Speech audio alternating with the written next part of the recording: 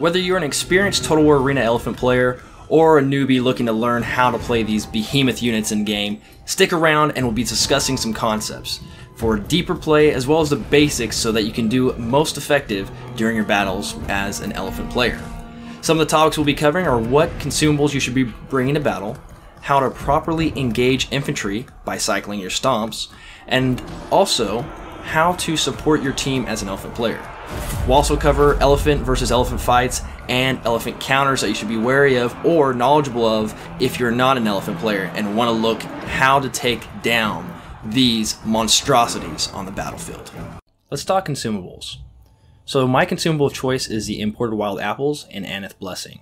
Of course, Aneth Blessing is debatable, but I feel imported wild apples should be used on every single elephant you have from tier 5 up to tier 10. This is due to the increase in movement speed and your turn speed. Turn speed is most important because it allows you to react better. Let's say you're caught with your pants down and you run down and boom, right across the canyon you see some scorpions and they're about to start firing on you. You can turn around quicker, get the hell out of there. Same with javelins, or if enemy elephants are approaching and you want to turn and face them so they don't start pounding you in the rear. And yeah, that sounds dirty. So anyways, let's go on. So Aneth Blessing here, it gives a lot of offensive capabilities. You've got the melee attack and the melee weapon damage increase, which is great for fighting anything. And you have some melee defense to help if you get surrounded so you can tank a little bit more hits. Bale Sacrifice, while looking very awesome, is pretty useless. I would never choose this one. Charge Deflect is irrelevant because it doesn't really do too much for you. You're going to take little to no damage from a charge. Charges are going to stun you though. And Charge Deflect won't help against that. Let's say heavy infantry charges at you, your elephant will, no matter what, get hit and stumble back a bit. And this is so that, let's say, counters can move into position or the infantry can swarm you and pop something such as Vengeance. And the other useless perk is the +4 morale. First and foremost, I have never seen an elephant rout in the entirety of playing this game, and unless an update comes, it's going to remain that way. Even if you stack Warcry and Fear, that elephant isn't leaving the battlefield until it's dead. And having said that, blinders make your elephants unbreakable, and if elephants are already unbreakable, then this is a completely useless perk. Never take it. Down payment could be used if you want to make your elephants a little bit more tankier. It gives +11 body armor and a +5 melee weapon penetration damage. The thing is, I would tend to take Aneth Blessing over it because it has, again, a useless morale perk, whereas Aneth Blessing offers 3 useful perks. So, Elephant Wine. This one is something that you can use for the elephant battle, but you really have to pay attention to your ability sequence. If you don't have Gore, it's going to be a little bit more simple, but if you do have Gore, here's how the ability queue should be. Determination, Ad Portus, Stomp, Gore, and then Elephant Wine. And you have to keep in mind you're going to be cycling too with your stomps on the elephants. So if your micro is good enough, definitely take it. It'll give you the edge in those elephant fights. But if you want something a little bit easier, take Aneth Blessing. It makes elephants a little less micro intensive. Now, Missile Remover, I find this one to be useless too because of its short duration. Maybe if it had a 10-second duration, it'd be a bit more useful. But the fact is that by the time you use this, remove the volley of, say, javelins, you're going to be hit by another volley. And then you're going to have that same speed debuff. Unless you want to sit there and accrue a ton of javelin volleys like a retard on the battlefield, which if you're doing that, you put yourself in a bad position to begin with, and you need to reconsider how you're playing your elephants. Looking at Payday, this one could be beneficial as well. I see benefits in traversing the field of battle quicker and maybe some elephant fights, but in terms of elephant fights, I would just take the Elephant Wine over that if I was looking to be an elephant slayer. And second, the movement speed is great, but elephants are already very fast. With Forced March and Stampede, you can traverse the battlefield at an incredible rate of speed. And lastly, this one, while I don't think I'd ever bring it, I do see some fun in utilizing it, especially if you're a Hasdrubal elephant player, and that in itself is a rarity to begin with.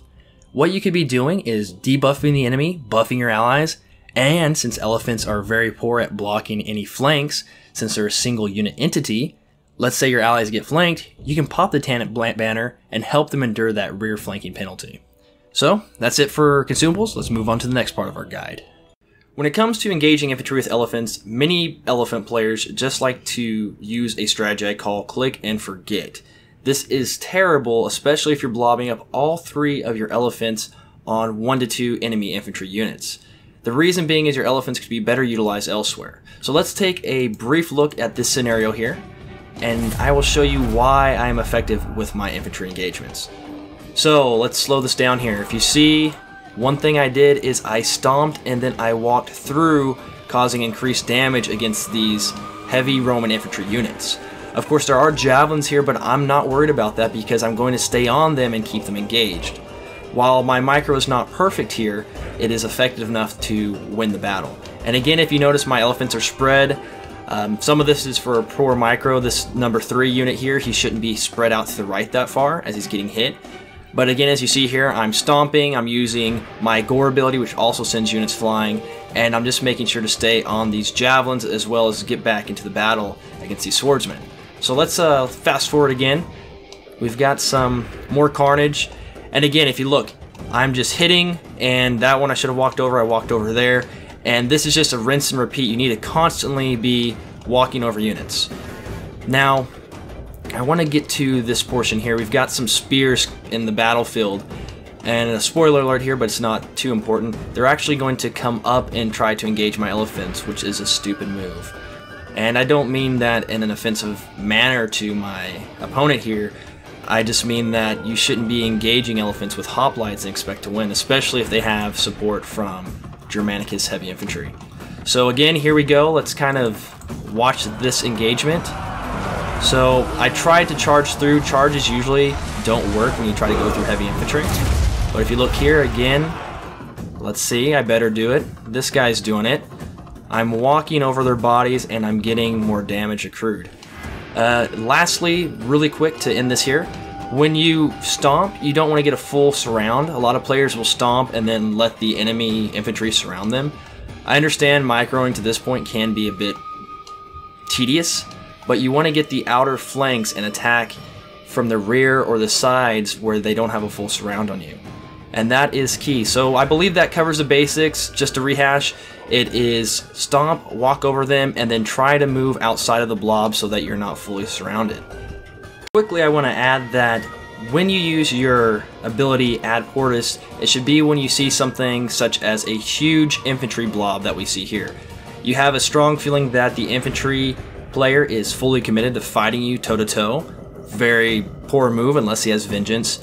And you don't see them running anytime soon. If these were, say, Miltiades spears, using my Ad Portus might be a bad idea. And I did forget to say that you should always be utilizing Determination, which is my ability down here that I have on the E hotkey. We do have a hotkeys video if you'd like to check that out. But that's it, that covers quickly. Again, you want to be using your Determination whenever possible, and Ad Portus only in a scenario where you believe that the enemy will not be retreating. The most important things you can do as an elephant player is push. It's a very effective support role, and right here in this clip we see an excellent example. This was sent to me by Selnick, and we also have another clan member of ours, JP, Entropy, and Don Fernando. So as we can see, we're just having these elephants here tank shots and continue to push forward. They're essentially ignoring everything. There are some counters here on the field, such as javelins, but those are being pushed back effectively. What this does is it creates pressure, and a lot of less experienced players will begin to crumble. Micro mistakes will occur, and that's when the gaps will open up for your allied cav or your allied infantry to either clean up after you or maybe catch some missile units unguarded. So this again is a very effective role for elephants to use, and we'll be looking at another role they can utilize and support, and that is just pushing missile units. So again, we see my elephants, they're pushing this flank here, they're pushing the enemy back, and I noticed that the enemies have a lot of slingers. Now if you look back here, my ally, Nox Dolder, he's got 2 archers and a pikeman unit. So I want to kind of clear this area out so he can be more effective and do more damage with his pikes and archers and not have to worry about the slings. So as you're going to see here, and this guy's vengeance, I'm going to get out of that. but I'm just going to continue to walk and push these slingers out. And similar to pressuring the enemy, what this does is it can push literally missile units to a position where they have no support, such as where they're at now. And then you can see my allied cav come in, and they're going to clean them up pretty easily. And yeah, I got out of that vengeance. But yeah, there we go. Not the best charge, but again, the idea is illustrated pretty well of what you're trying to do in terms of pushing enemy missile units away from targets that they would do a lot of damage to. And slingers are something elephants push very well, because if you face them frontally, their little rocks don't do too much damage to your elephant. Gaining vision for your team as an elephant player should be one of your priorities. While all players should be going for the mid tower on maps such as Alpes Grea, you being the team tank should definitely be going for it. You can essentially take whatever comes at you, except pikes in this scenario, or an intense amount of artillery fire. So as we can see here, I am pushing, and I'm going to attain and hold the flag for my allies. This scenario, I also push back the entirety of the enemy team, and they're a little too afraid to advance. Keep in mind too, you can do this on maps such as Hadrian's Wall. Just kind of poke your head out, take the center, and keep vision for your artillery.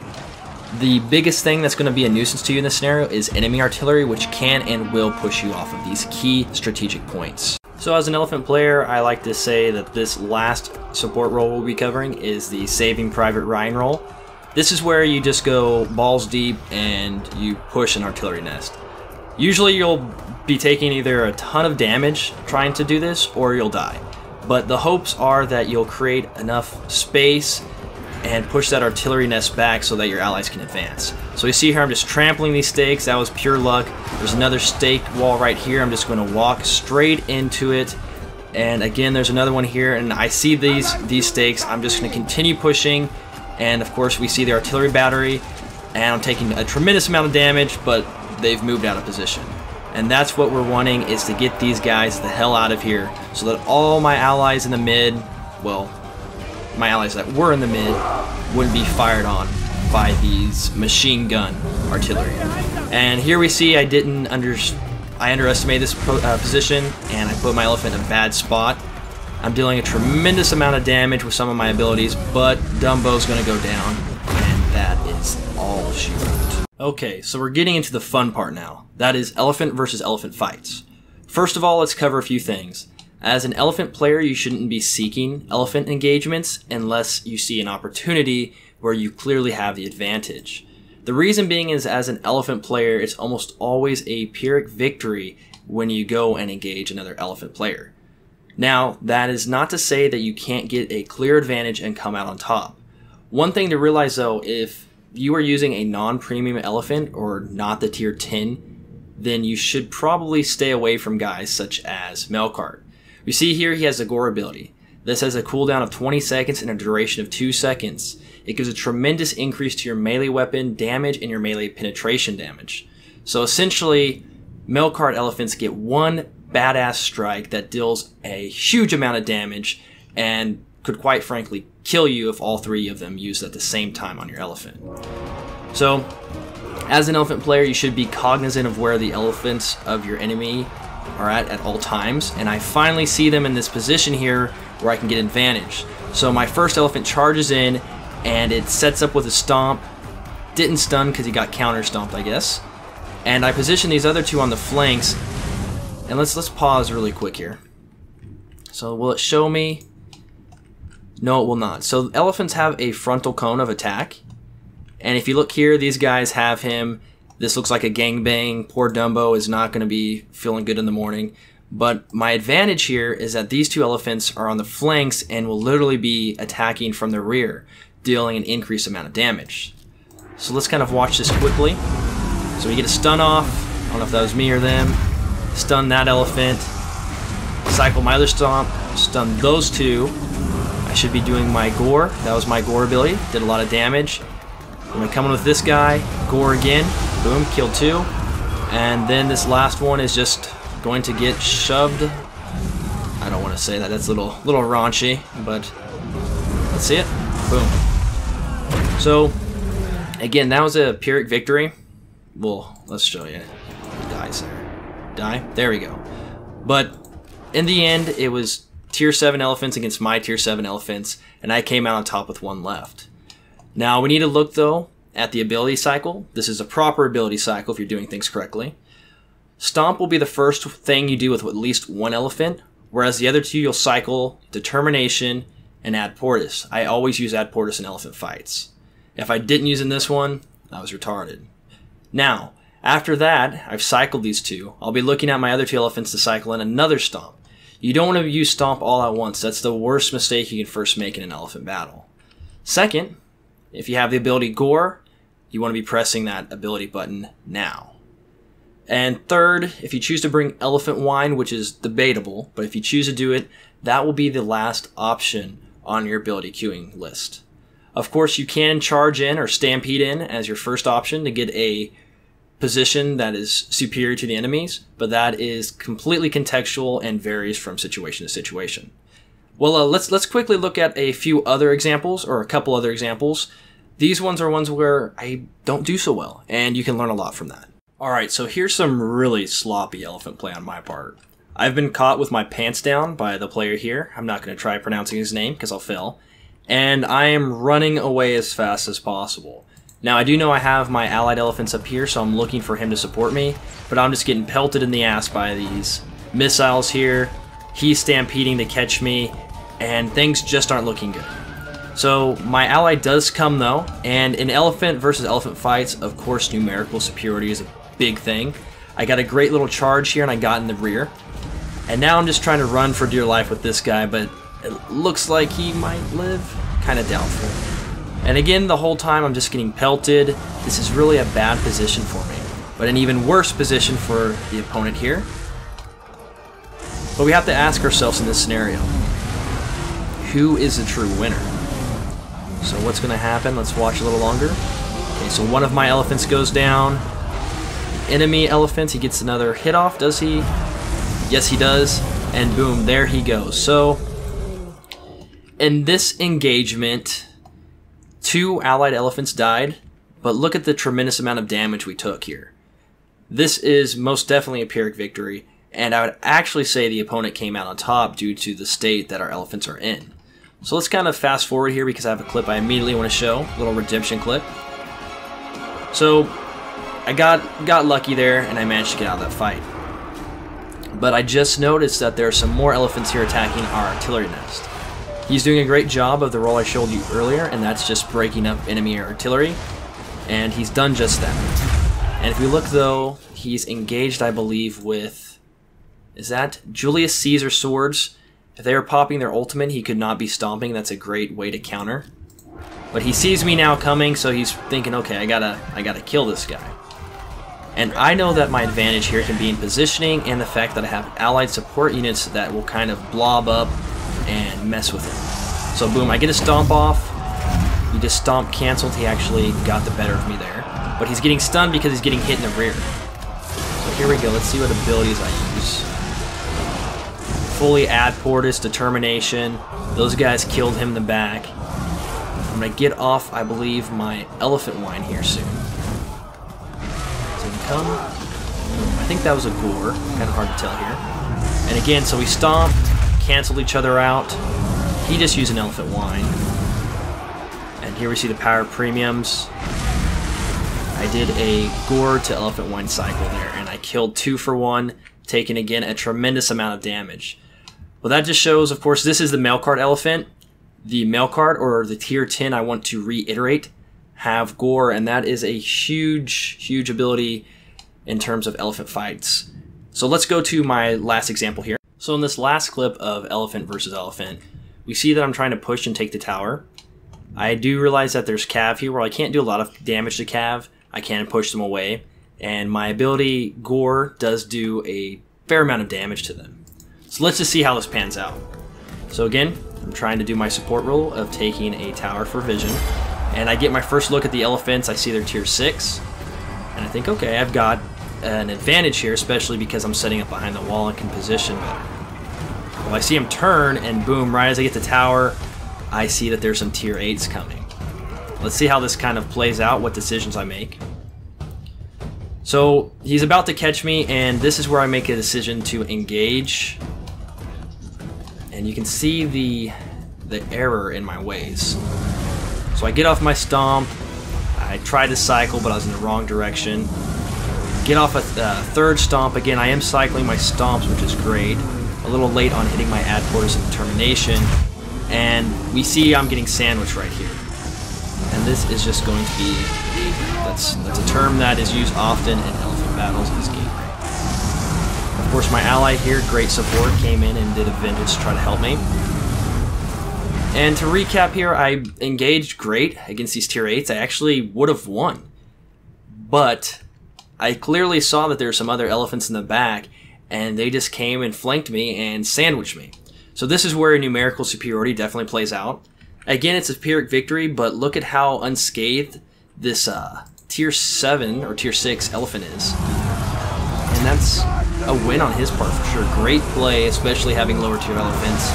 The 8 here, he's not coming out probably too happy, but that just shows that when it comes to elephant fights, it's all about positioning. Numerical superiority can be helpful at times, but as we saw in the last clip, the elephants with numerical superiority can also take a tremendous pounding, from the enemies. So let's move to our last section that we're going to talk about quickly, and that is counters to elephants and what you need to be wary of, and also what you should be aware of so that you can kill them. Alright, so we're at the part that you've all been waiting for, especially you elephant haters, and that is how to counter elephants. This is crucial information for people who are playing elephants and people who are playing against them. Now, we already have a video on how to counter elephants where we covered a few of the basics, and I'll be linking down in the upper right hand corner on an info card. But what I want to demonstrate here is the effectiveness of javelins against elephants, especially Caesar jabs here that have both VD and the ability canceling effect of Vici. I believe these are one of the most powerful ways to counter elephants. And we see here he's done a couple volleys and it's already brought me down tremendously in health. And here he could have got off another volley, but he's a little hesitant. And let's kind of fast forward a bit. And of course, right at this moment, we're going to see some poor micro on my play. But I do want to point out that it takes 2 volleys to down my elephant. So even if I hadn't have had poor micro, he still would have been a great counter. Javelins are excellent at countering elephants. Of course, they do require support. A lot of people forget that. So here I'm trying to think, I'm not playing the smartest here. And of course Frank Mech comes in, blocks my elephant. I try to break through, but we see the Caesar jabs at play as they melt my elephant off the battlefield. Second to javelins, we have another hard counter, and that is going to be, you guessed it, pikes. And as we can see here, I really just got messed up. This Leo pike player managed to catch me, and we see the elephant go down at a quick rate. So to counter this as an elephant player, the correct action is to stomp through the pike line and just move to the other side, as opposed to trying to turn through it, which just will almost always cause you to die. And quickly we'll see how I do it in this instance to kind of counter it. Of course I'm going to die anyway, so let's see what happens. So he drops pikes, I stomp, they get knocked back, and I walk through. And that's how you effectively counter your counter. Of course, if you get caught by a pike phalanx, you're in a bad situation to begin with. And one thing to note, that is a Leonidas pikeman. Kinane pike players can do much better and can usually catch you unaware, drop pikes, and kill you in seconds. So be wary of javelins, pikes, and of course scorpions and artillery, which if they catch you in the right place at the right time, they will drop you like a fly as well. Aside from jabs, pikes, and light or heavy artillery, there are a multitude of counters to elephants. Things such as Germanicus infantry utilizing vengeance, or Alexander Cav using anvil to block and almost completely immobilize advancing elephants. And this is a big deal because elephants really struggle to deal damage to cavalry models, and unless they have the gore ability, most times that cavalry can keep them held in a position for an extremely long period of time. You can combine this with the fact of using Arminius Cav and Fury to have an increased amount of DPS and really whittle down the HP of these tanky beasts. Or you can use Vercingetorix with Defiance. And things to keep in mind too are, if you are fighting against elephants, you don't have to engage them. You can always deny them the engagement. If you're a light infantry bard player, just run. Same if you're a Miltiades hoplite player. And again, as an elephant, player, you need to be wary of these counters and wary that you might overextend and run into a counter elephant, such as Melkart with the Gore ability, or the tier 10 elephant with the Gore ability.